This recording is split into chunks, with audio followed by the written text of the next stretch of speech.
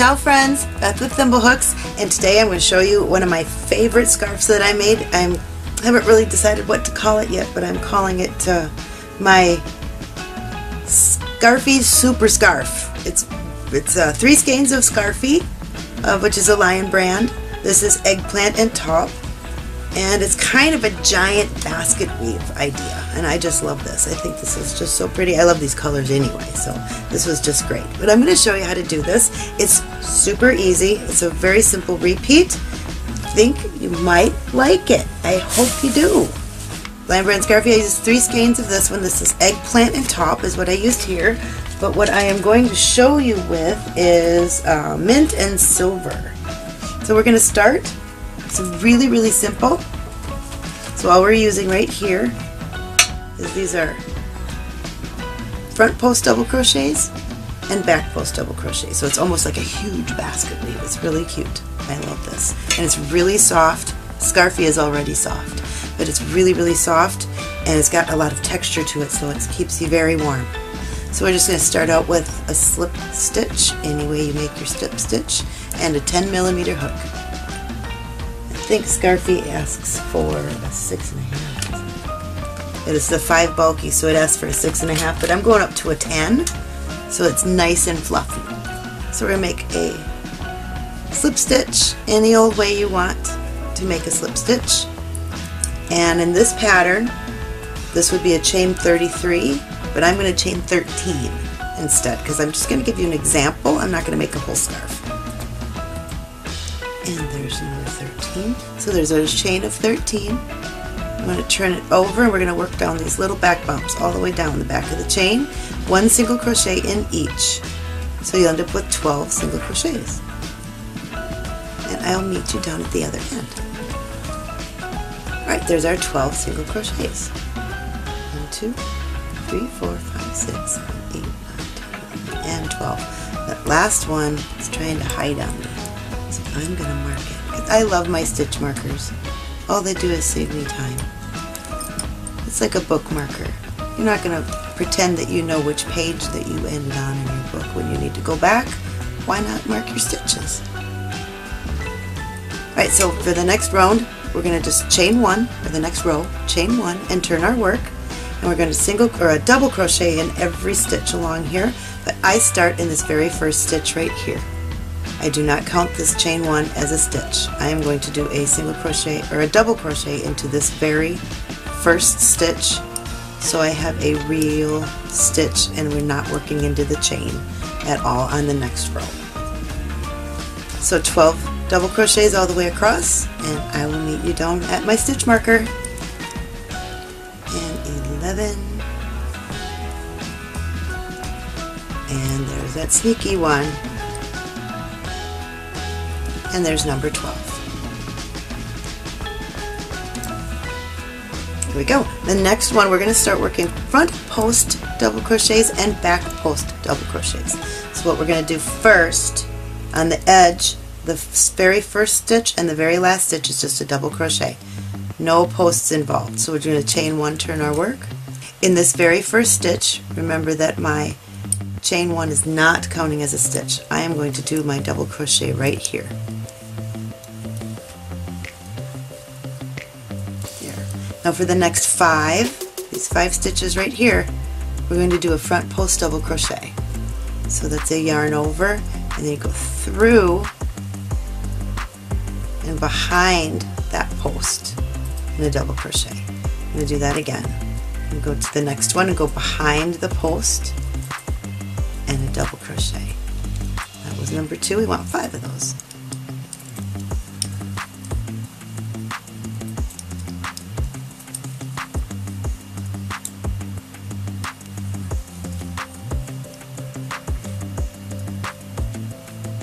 Now for the next 5, 1, 2, 3, 4, 5, these ones right here, we're going to do a back post double crochet. So it's a yarn over, and then you come in from behind that post and double crochet. Then there's the second one, 3,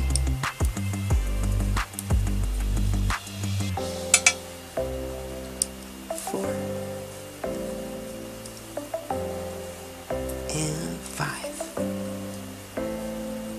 have one stitch left, which is a real stitch right here. Instead of having to work in the chain, we're going to do a double crochet. We do that on each edge every time. Look, we have texture already, and it's reversible. So you get the front post double crochets here and the back posts here, and an edging of double crochet. So for the next one, we're going to chain one, and we are going to repeat that row. Repeat that exactly one more time, exactly the same way it was. So there's a double crochet in the very first stitch after your chain one, and then 5 front post double crochets, and the next 5 are back post. And our very last stitch is a double crochet in stitch. We don't even have to work in the chain, which is always my favorite. I do not like working through the chain. So there you go. It's like a little basket weave going on right now. Boom. For the scarf pattern, it's obviously much wider than this. So what we have here is there's 15 here and 15 here instead of 5 and 5. So that's how we get the width, but it's still the basic same repeats. You just do that over and over and over and over again. It's awesome. We're going to do one more row of it. So you can see with the chain one and turn your work and do a double crochet in that very, very, very first stitch. So regular old double crochet. And the next 5 are front post. And one more. And the next 5, on this pattern it would be 15, but on the next 5, those are back post double crochets. There's number 5, and the last one is a double crochet in this real stitch. Don't have to work in a chain. And there we go. That is awesome. Now we're at the point where on here, see, it alternates. This is front post, this is back post. This is back post, this is front post. So we are going to change it up now and work the opposite of what we did here.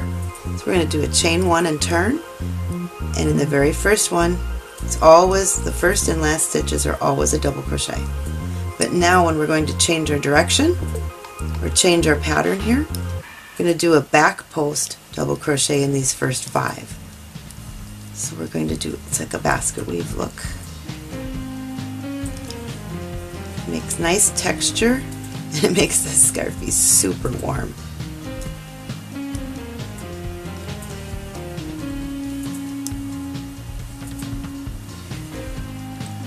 And there's number 4.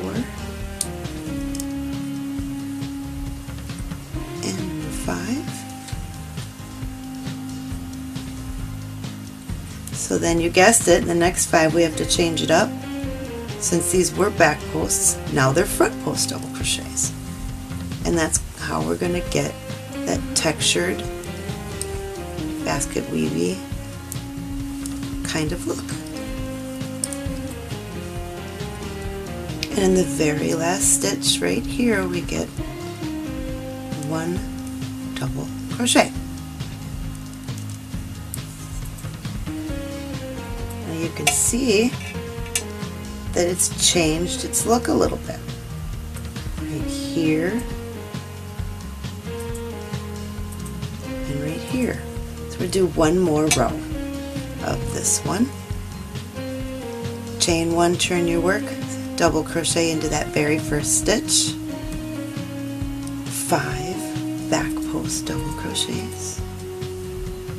And there's the number 5. Now following what we did last time, these next 5 are going to be front post double crochets. And our last stitch is a double crochet.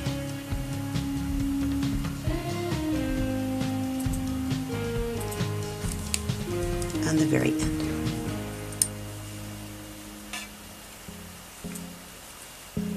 You can see they're alternating. This is great. This is exactly what we get here, except our squares are much bigger. These are just little. These ones are just this big. They're 15 by 10. So I'm going to do one more do that really quick. Chain 1, turn our work. So it'll be all the same size.